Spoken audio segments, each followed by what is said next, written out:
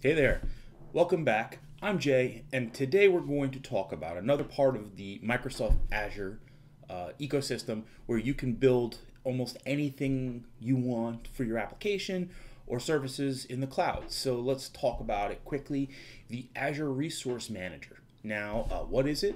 It is a service that allows you to do deployment and management for Azure. It gives you a consistent management layer, lets you use either our control panel here, PowerShell, so Portal, PowerShell, using the REST Azure CLI. The other thing that's really cool is that you can power a lot of this stuff right through our Cloud Shell. So let me do a quick introduction to some of the things that we can do. So there are a lot of great pieces of documentation that exist for the Azure Resource Manager. One of them is this link, which I will have in the notes. This will give you all the information. One of the things that's great is it gives you a kind of visual explanation of how we send information of what we want to build to ARM. Then we get it to the API, we give the information that we want, and then we get the output of the actual items that we need or resources. So we keep everything in a resource group. We have resource providers. That's like the compute service or say something like app service.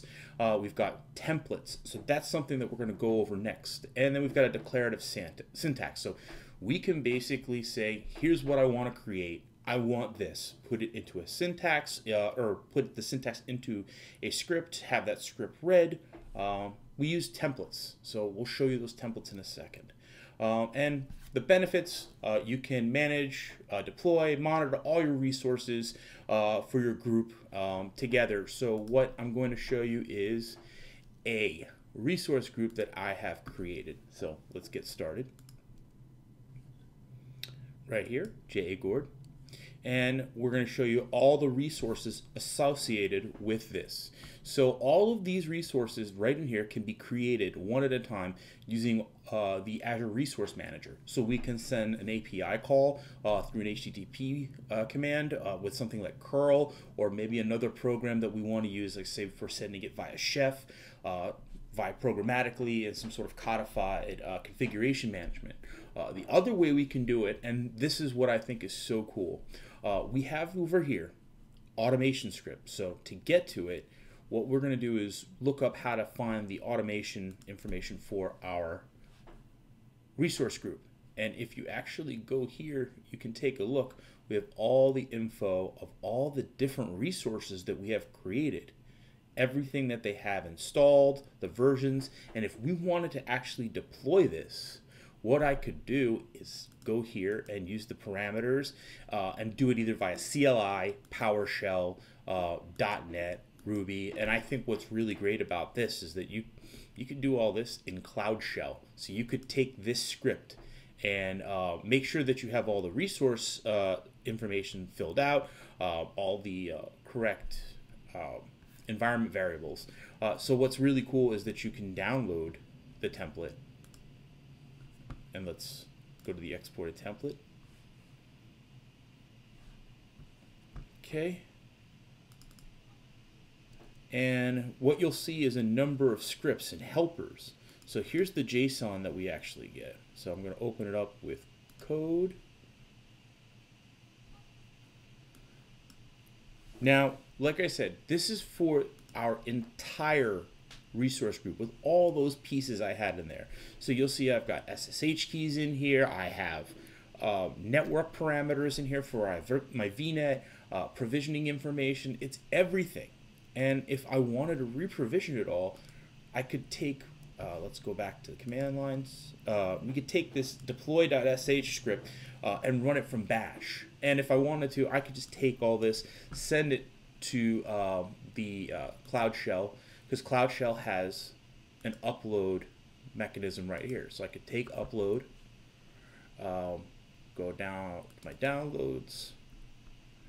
I believe it was exported template. So we'll go to exported template, and then I could just open that, send the zip file right there. So I'm going to show you one of the individual pieces from this. So let's go back to the portal. And so what's great is, let's say I just wanted to create one particular part from that resource group. I didn't want to just rebuild the entire thing. Let's just say that I have a virtual machine here and I wanted to recreate just this virtual machine. Well, the cool part about it is what we can do is go to automation script right here.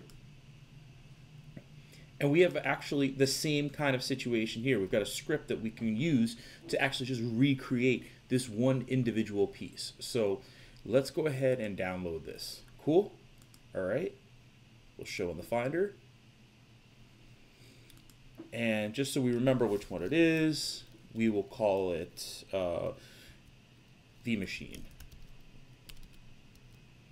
VM is fine. Cool. So let's take VM zip and let's go back to our Cloud Shell. And we will upload it. Upload. And we can just take this VM, open. Great. So let's find it. And what we'll do is we'll unzip this exported template, JA-Gourd. Great. So now we actually have the template. We have the all the stuff in here. And if I wanted to, I can look at the deploy.sh.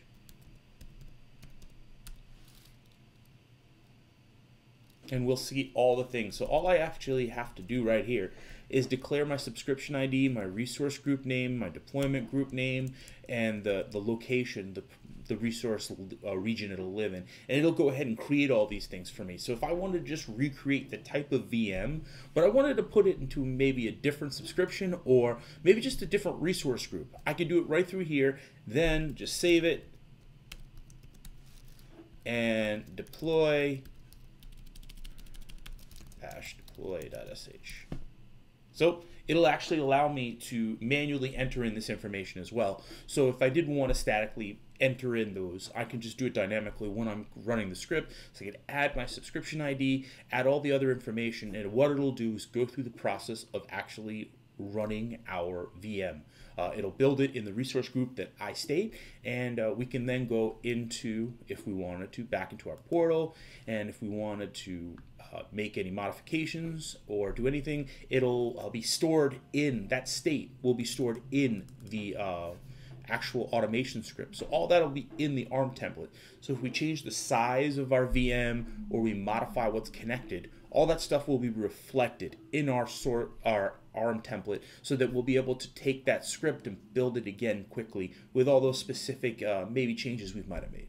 So that's really it. It's really simple to use ARM templates and ARM itself to help you build quickly using a Resource Manager for Azure. So if you have any other questions, you know how to find me, jdestro on Twitter, or you can leave me a question below.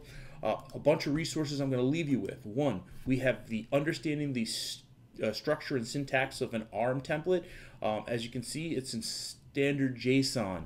We have some basic parameters that you just need to make sure that are set as the value for the keys.